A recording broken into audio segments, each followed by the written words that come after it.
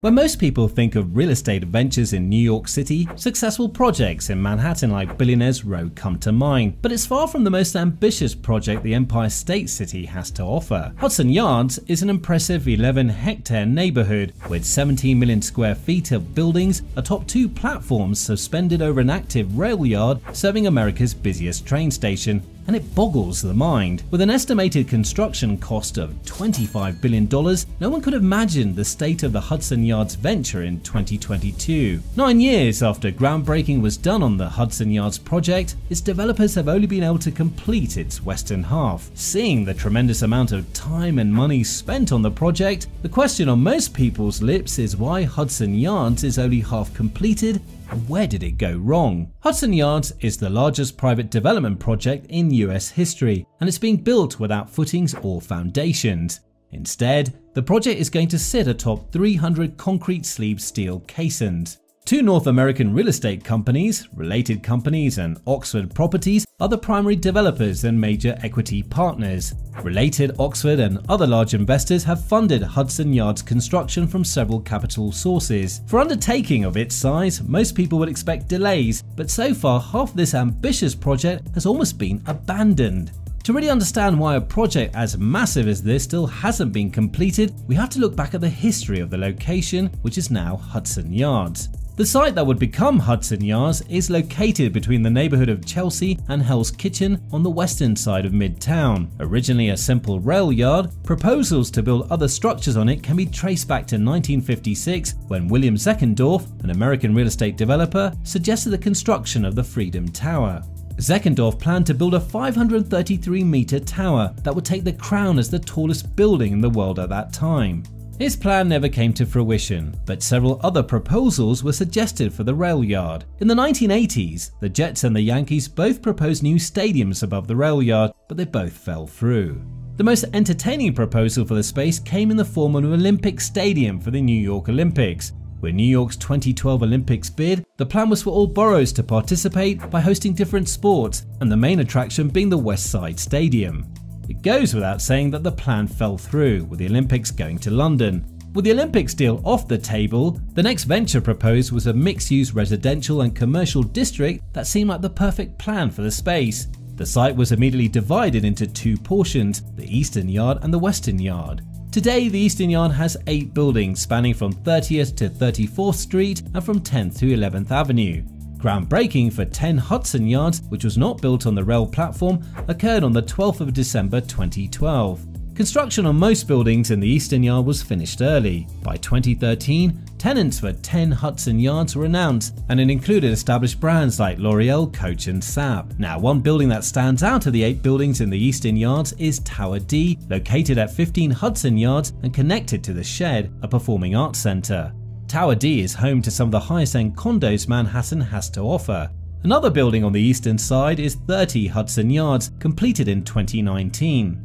30 Hudson Yards is known for its impressive neo-futuristic architectural style. Being 400 meters tall, 30 Hudson Yards is the 6th tallest building in New York City, and it's also home to the world's highest outdoor observation deck called The Edge. The other towers, 35, 50 and 55 Hudson Yards, are also cutting-edge office and retail spaces. Apart from the ultra-expensive condos and office space, the Eastern Yard also has a 7-story mall with over 90 shops and 20 restaurants. This space covers 93,000 square meters of space called the Shops and Restaurants at Hudson Yards. Taking things outdoors, there's a 2.4-hectare public space called the Plaza. The Plaza was designed with world-class events and exhibitions in mind. Situated in the heart of the plaza is a unique-looking piece of architecture called the Vessel. The Vessel serves as a public art display and tourist attraction, but it was closed in July 2021 when several people jumped off the structure. So far, we've mainly talked about the flashy parts of Hudson Yards, but you need to stick around to the end of the video for the real gritty story about New York's latest district.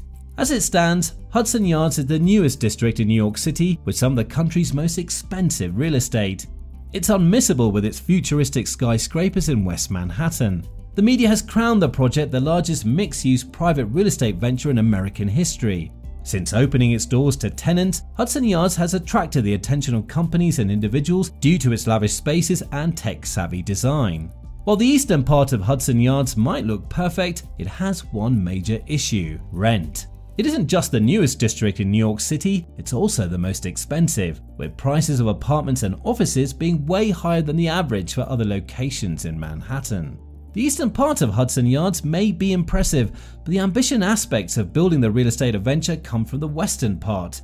Unlike some of the eastern yard, which was not built on the rail platform, the western part of Hudson Yards is to be built entirely on the platform. This means that the developers would have to build the land which would hold the buildings, which adds a level of complexity not seen with regular projects. The western part of Hudson Yards will be home to office and residential skyscrapers, schools, parks, hospitals, and more. The general theme for the western part of the yard is to provide affordable housing, unlike the condos and office spaces available in the eastern yard.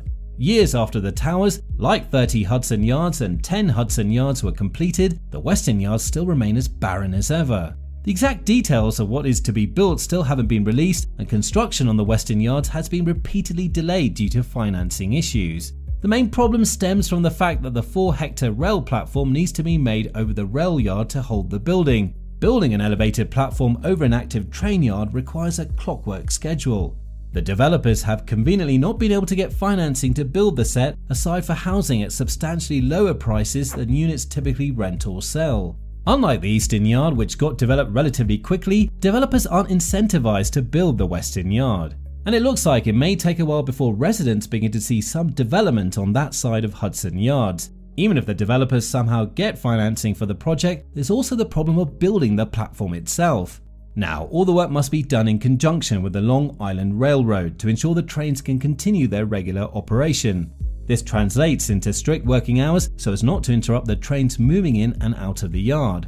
Workers will only have an hour or two to mobilize rigs weighing hundreds of tons into position, drill caissons into place, and remove all the equipment before the trains pass through.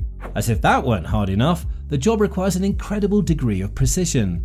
This project is actually 2 platforms supported by 300 caissons ranging from 1 to 2 meters in diameter. The platforms, incorporating 23,000 tons of steel and weighing more than 32,000 tons, will support over 650,000 meters of apartment, office, and retail space.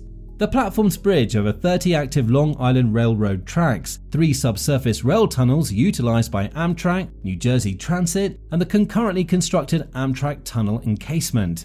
These railroad facilities are used by about 700,000 commuters daily. Additionally, all the utilities to service the 7 million square feet of offices, stores, and residents must be provided through the platforms, making it extremely difficult.